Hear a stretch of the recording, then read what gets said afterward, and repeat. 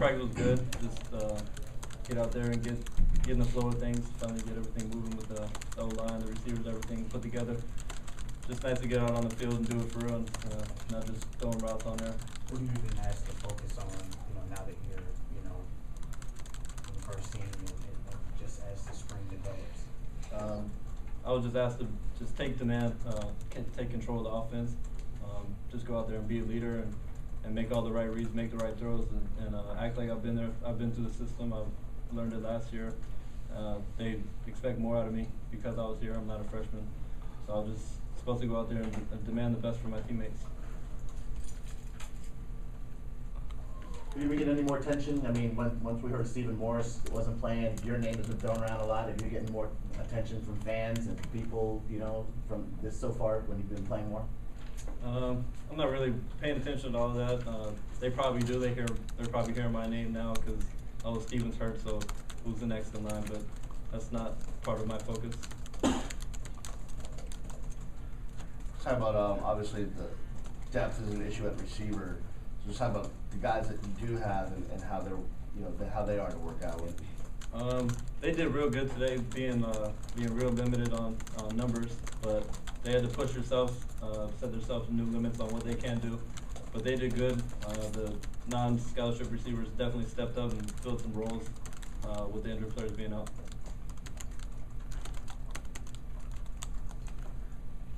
Talk about the opportunity you have. I mean, taking most of the snaps and just having a chance to really make an impression. Yeah, it's real big opportunity to just get the reps with the starters and get a feel for everything and not just be running scout team and doing what the other teams are doing, and just to get a feel for the offense and not just looking at it X's and O's, but being able to see it in live reps. How are you approaching that? I mean, mentally. I mean, it had to be something you thought about, and how would you approach it? I'm just approaching it like any other. It's just football. At the end of the day, it's what I've been doing for the past 10 years. I grew up doing it, and it's a different level, but at the end of the day, it's just football.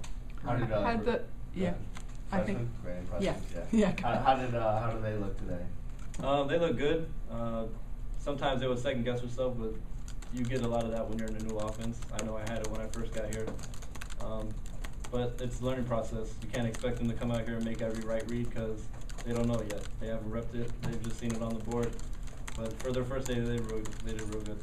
Ryan, can you speak on the balance of, leading them and teaching them things, and then also worrying about your own personal success or things that you're trying to do?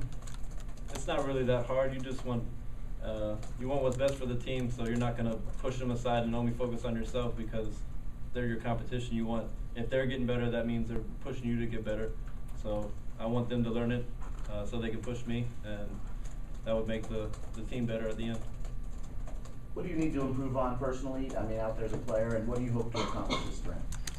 I'm just working on my leadership, taking command of the team, getting them where they need to be, studying all the playbooks, getting these next installs throughout spring down, and just knowing the offense through and through.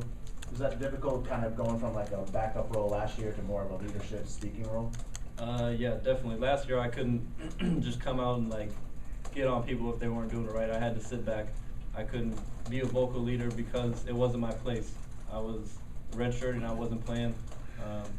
But now that I'm back on the field with the first team, it's my job now to take control of it. Ryan, can you talk about Kendall Tompkins, just what you've seen from him since you've been at UM? He had a real good offseason, one of the harder workers at the receiver group.